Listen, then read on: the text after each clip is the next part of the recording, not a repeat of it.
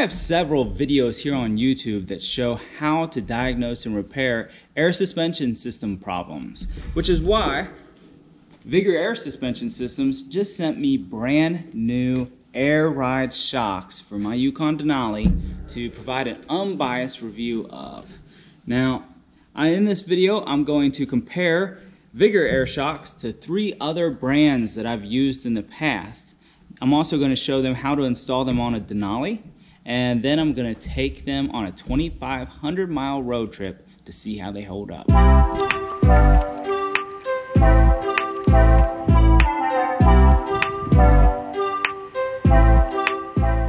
If you'd like to purchase the products that I'm using today, you can buy them at vigorairride.com.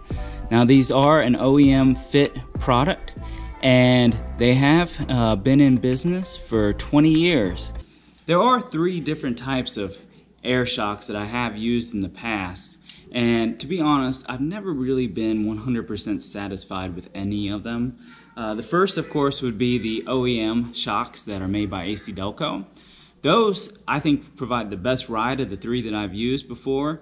They're a quality product. The problem is the cost. They are very, very, very expensive. And by the time your system fails the first time, you've probably already got 150,000 miles on your truck. In my case, I had 200,000. And so you don't really want to go and put something quite that expensive into a vehicle that's already, high up in miles. So I'm not a big fan of going that route simply for the cost. The next kind that I've used are these, and these are from Suncore Industries. If you've seen my other video where I show how to diagnose issues with these problems, you'll see that I have a little rant in that video about why I don't like Suncore Industries. One of my shocks failed after, I want to say, only 1 month of being on my vehicle, and then I had a horrendous time. I could not get in touch with the company to warranty my product, and so I don't recommend using Suncore Industries. Now, full disclosure, after my video came out, they did eventually get in contact with me, and they sent me this one to warranty my other one. Of course, I had already replaced it with an Arnott shock at that time. Now, Arnott is the 3rd company I've used in the past. And I'd say they were sort of that middle of the road, that, the products were the right price, but in my opinion, I thought that the ride wasn't as good as OEM. With Arnott, my shocks my suspension felt kind of squishy. It was tolerable, but at one point, this was a flagship vehicle made by GM that had the best ride available in an SUV, and with the Arnott shocks, I did not feel like that was true. They have held up though, and so up until today, that's what I would always recommend. Today, let's see if these new things are any better. On the left, these are Vigor. On the right, Suncore Industry. Off the bat, you can see that they look a little different. It looks like Vigor has a larger airbag. I'd say that even looks larger than OEM, if I remember right. I also am noticing that where the air flows in, this is a plastic piece. I'm not sure whether that's a good thing or a bad thing.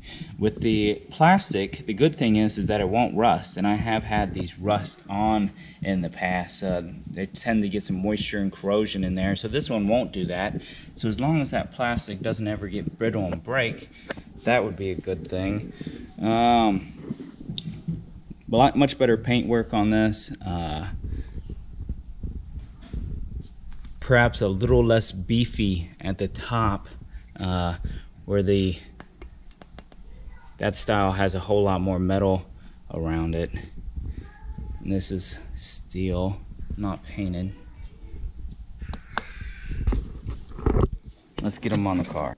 I'm going to show how to do this on the passenger side because it's a little more difficult than the driver's side. So I've got this vehicle raised and safely supported by jack stands, and the tire's off. Now on the passenger side, this inner fender liner needs to come off. You can probably get by without removing it on the driver's side. To remove this fender liner, there's going to be some screws to remove. And also some plastic clips that'll need pried out. This is the air line here. There's just a little plastic clip that needs to be pulled back, preferably without breaking it.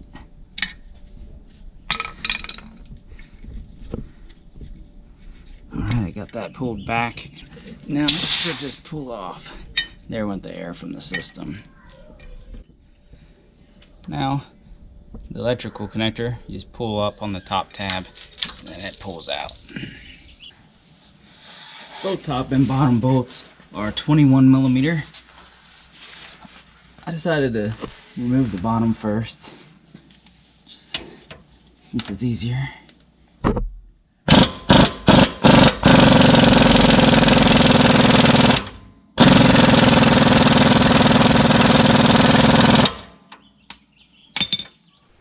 It helps to put a jack underneath the rear axle, that way you can move it up and down to get those bolts out. To remove this, you need to get something on the other side of this and then pull it out, and there's a whole bunch of lines in the way for the rear AC. So I'm going to use an extension and try to feed this in from the other side. Got my extension and ratchet on the back side there.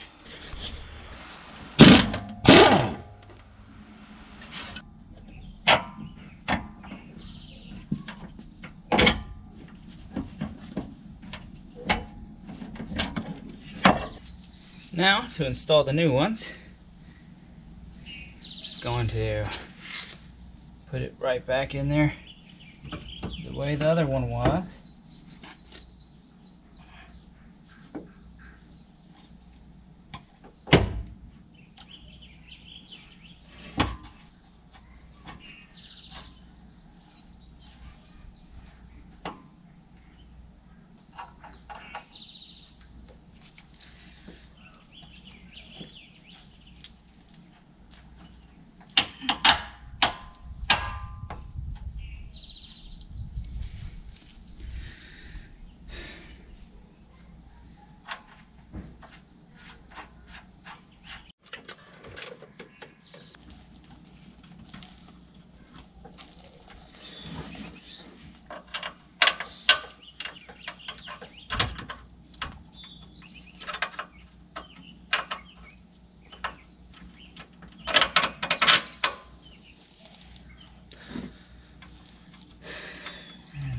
In. The torque specs on both the top and the bottom is 85 foot-pounds. If you don't have a torque wrench, you're probably not going to over tighten these, so just get them good and tight.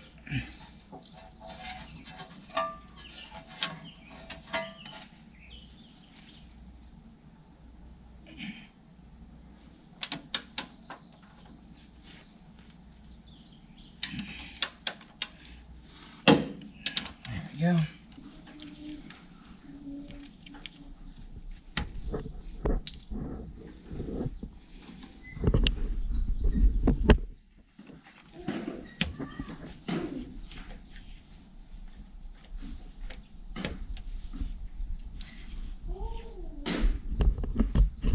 Then all it is putting the fender and the tire back on, lowering the car, and doing the exact same stuff on the other side.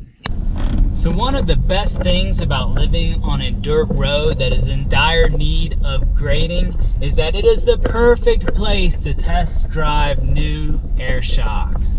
And what can I say? I am kind of blown away at the moment. So I just got out here just trying these out, and immediately the ride is better than what I had before. Now I feel like there's a little bit of a risk that people are going to say that I'm biased in this because I was provided these shocks for free, but I really have no reason that I have to say that they improved my ride. This road that I'm on right now, you may not be able to tell it on camera, but it is very rough, very rough, and this thing's just, I mean, it's just gliding over it, but at the same time it's not like, you know, that boat feeling where you just kind of feel like you're rocking the whole time, that car sickness type feel. That's what this had before, and it doesn't have it now. This thing feels like it did back when it was original, back when it had OEM shocks on it. The ride is stiffer in the back. There's just no doubt. Before, I really complained that it felt spongy with those remanufactured shocks, and with these, it feels like it's soaking up the bumps, but at the same time, it doesn't have that squishy boat-like feeling that I had before. And so I'm really happy at the moment. Now, I have no idea. Oh, there's a big bump. Now, I have no idea if this will last. You know, so that's why I am going to go ahead and I'm going to take this thing on a 2,500 mile plus road trip. I'm in Arkansas right now in Ouachita Mountains, and we're going to drive this thing all the way out to northern New Mexico and then down to southern New Mexico through White Sands National Park, and then all the way home from there. And round trip, it should take us 36 hours plus. And I feel like in that amount of time, if I was going to have problems with these shocks, they're probably going to show up then, because there's going to be everything from mountain roads to off-road on the sand, off-road here on this red dirt roads, highway driving, all of the above. And we're going to find out if these are shocks that I will recommend, because at the moment I am giving these 2 thumbs up. There is no doubt that these are riding better than what I had on there before. Absolutely no doubt. It's not a game, it's a rich thing.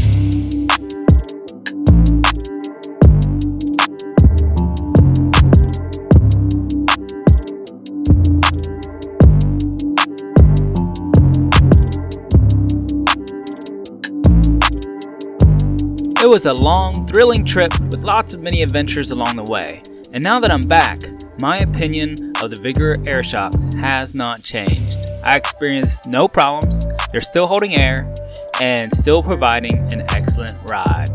When Vigor contacted me, I have to admit, I had doubts about quality since I had never heard of them. But they assured me their products are superior to both Arnott and Suncore while being less expensive than AC Delco. And now, I agree with them. That's exactly what these are. I hope this video helped you. If it did, would you mind helping me by clicking the subscribe button? I appreciate you.